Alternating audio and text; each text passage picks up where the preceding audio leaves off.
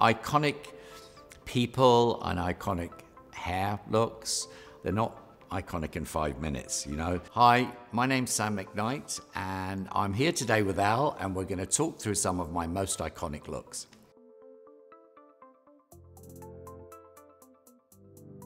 This cover is not only my very first ELLE cover, but the very first cover of ELLE UK that was ever printed. So it's the inaugural issue of ELLE UK in, I believe, November 1985, and the lovely model is a very young Yasmin Le Bon. I had worked with Yasmin many times before then, and I went on to do a few more ELLE covers, quite a few with Yasmin, with Helena, with Naomi, with all the girls really in that period. We had a lot of wind machines in the hair, so it was a very sporty French ELLE kind of editorial, that shot. Bella Hadid, the lovely Bella.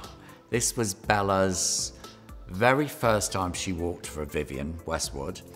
Bella's been a big fan of Vivienne for a long time. She wears a lot of vintage Vivienne, and I think she asked Vivienne if she could be in the show. So of course, absolutely, of course she could be in the show. And I think this look is really great on Bella. Bella suits a small head, and with that big, white, beautiful, fluffy wedding dress on, we gave Bella this modernized version of a Regency roll with a ponytail in the back. So it was quite masculine in a way. I love this picture. She brings a sensuality and a modernity to a look that nobody else does. Kate the Great. I've worked with Kate Moss for quite a long time. We've done many, many, many iconic looks. This picture is something we did last year. We worked on an underwear campaign for Kim Kardashian's brand Skims. Now, and I think that really surprised everyone when it came out, the collaboration with Kate and Kim. But it was actually mutually incredibly beneficial to both, because they both brought something unexpected to the table. The underwear is absolutely brilliant, and Kate was amazing, and she looks fantastic. She looks superb these days, so I was really thrilled to be a part of that. And it's always great with Kate to do that sort of tousled hair that she's famous for, because she loves it and she lives it, and it brings the whole picture to life.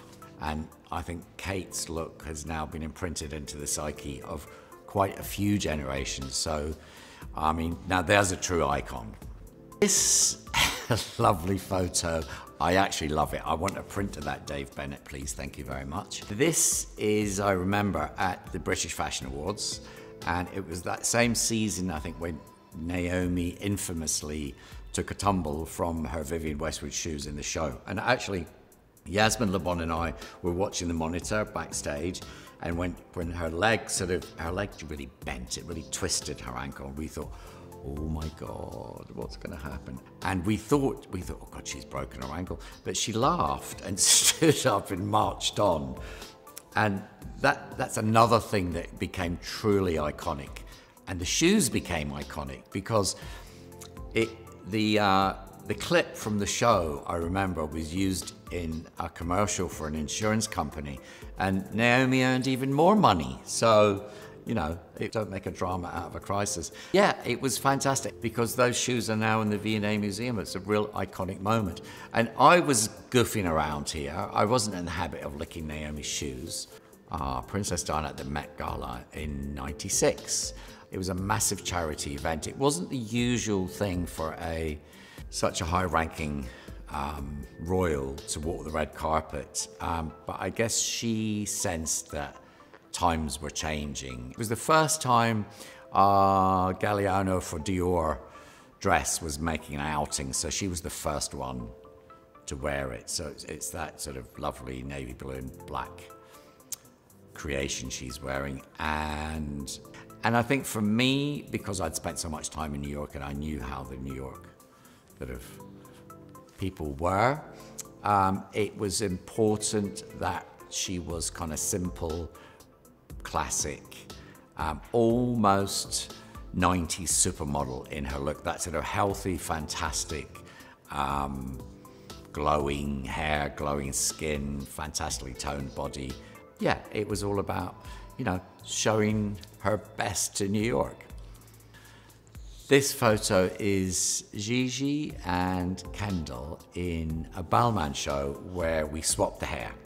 We made Kendall blonde and we made Gigi dark, and it was kind of dubbed on social media the hair swap. Obviously we used wigs because they were not going to get their hair swapped in real life. So it was important to me that the wigs looked like their natural hair. That was a lot of work. There was a lot of hanging around. Well, they look a bit glum in this photo, but they both managed to leave with their wigs on and go to the party afterwards. So I'm presuming there wasn't a problem. This image is of myself and a very young Christy Turlington. It was mid-1980s, so there would have been a lot of big hair going around. We always had lots of Polaroids in the studio at all times, so we took a lot of Polaroids. And that's one of my favorite ones. Those Polaroid moments are the precursor to the selfies we have now, because we used to take Polaroids of ourselves, we used to hold the camera up and take Polaroids of ourselves, take Polaroids of each other, just goofing around in the makeup room. And I have lots of those Polaroids, and they're very special, they're quite intimate, I love that. This photo was a spectacular Fendi couture show, which was a tribute to Karl Lagerfeld, because it was the first Fendi couture that Karl hadn't designed. So what they did is they went through his archive and they actually took his designs from that. And actually on a couple of the archive pictures, there was this sort of 70s bob. So we took the inspiration from that.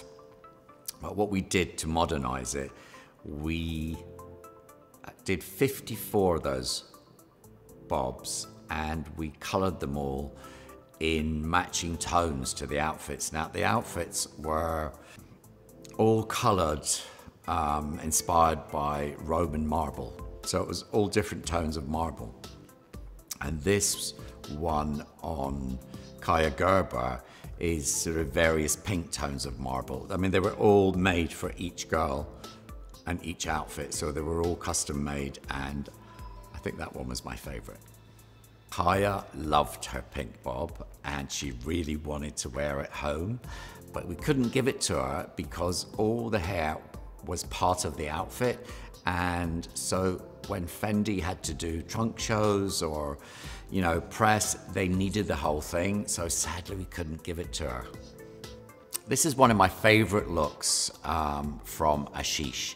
This is from the Autumn-Winter 2020 show, and we had been looking at clips from the movie Sweet Charity with Shirley MacLaine, and this look was inspired by the dance sequences from that. It's an incredibly graphic 60s iconic look, and we recreated that with a lot of work. A lot of braids with a lot of wire inside so they could be bent into shape, and then glass beads were kind of hung almost like they were in a cage. So the whole thing was like a piece of architecture on the head, rather heavy at the same time. So there you have it, some of my most iconic looks. Thank you very much for watching.